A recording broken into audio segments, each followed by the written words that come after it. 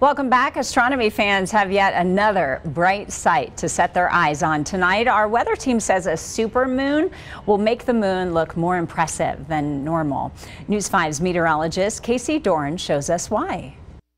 It's a bird. It's a plane. It's a giant moon. If you look up to the skies Wednesday morning, the moon will look brighter than usual. In astronomy, this is known as a supermoon, and this one is the biggest in years. Although the supermoon won't be wearing a cape, it'll certainly be supersized. Relatively speaking, if you hold a nickel out against the sky, that's the size of the smallest full moon. A supermoon is closer to the size of a quarter.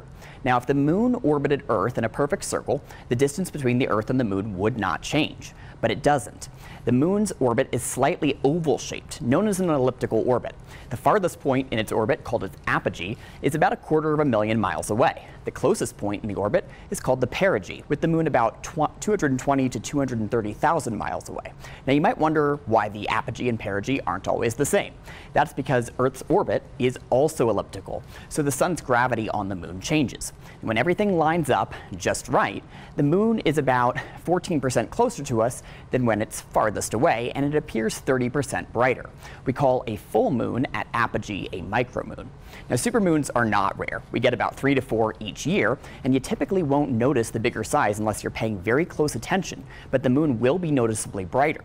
That's because objects like the moon get brighter fast as they get closer to you. So if the moon is 14% closer, it's 30% brighter.